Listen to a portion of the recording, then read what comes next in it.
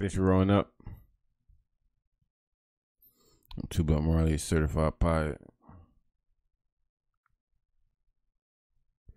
Spoke with all this Dutch shit, bro. Let's go ahead, jump in, bro. We ain't gonna be doing all the bullshit. Let's just do it. A trend that police are seeing in several West Michigan cities happened again this weekend. Criminals broke into 2 cannabis shops in Cedar Springs. News 8's Megan Bunchman spoke with police about the investigation and shows us the rules designed to try and stop these type of crimes from happening. All new at 7. So hold on. You say this is West Michigan. All right. Well, I mean, they got dispensaries. They're gonna deal with the same thing that every place they got dispensaries is gonna deal with. Motherfuckers trying to run up and do dumb shit. Let's go. It was here at the Meds Cafe in Cedar Springs that the first break-in attempt happened around 12:30 Saturday morning. But deputies say that the suspects weren't actually able to gain access into this store, so they drove about a mile and a half down the road and instead hit Michiganja. Okay, so hold on. What's happening inside Meds Cafe that they wasn't able to get in? What these niggas got? Double door layers. What they do? It looked like they broke the glass or attempted to break the glass. What these niggas got some unbreakable super glass? How these niggas ain't get in there? Show me the footage. Yeah. And as we were watching on our phones live as they were doing it, the police were notified. Michiganja Cafe is running as usual following a break-in Saturday at this popular Cedar Springs cannabis shop.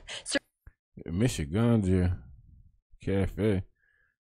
A cafe makes me think you can go in there and eat some shit. Like they got places you can eat and buy weed at in Michigan.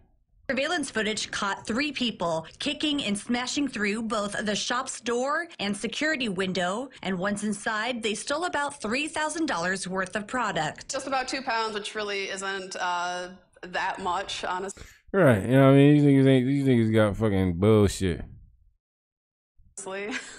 Just before this smash and grab, deputies believe that the same suspects attempted a similar hit at Meds Cafe just up the road. The alarm went off for the first dispensary. Officers responded as we always do.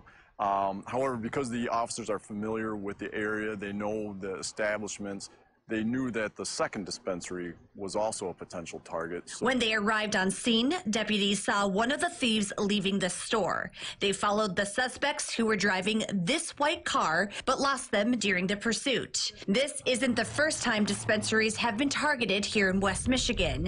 Okay, so these niggas got away. I mean, I'm not happy about that, but I mean, we don't want nobody going there and shit, but we also don't want nobody breaking in goddamn dispensaries, bruh. It's a conundrum. I'm stuck in a bad place right now. Since the start of this year, 7 attempted break-ins have been reported in Grand Rapids. And in Muskegon, 2 weeks ago, another break-in, this time at Skymint. Kent County Undersheriff Chuck DeWitt says some people believe police won't investigate break-ins at dispensaries, but they are wrong. it's a business, it's within the law, and we're going to investigate that incident like we would any other. Within the state of Michigan, each dispensary is required to submit security and crime prevention plans prior to license approvals. Those extra steps are likely why most break-ins aren't successful, but for you know what?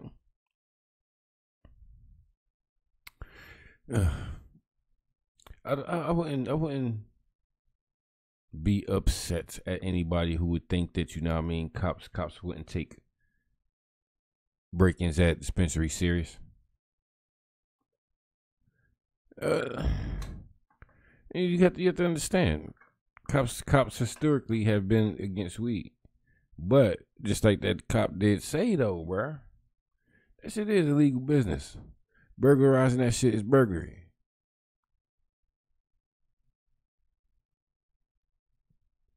That's not robbing a drug dealer.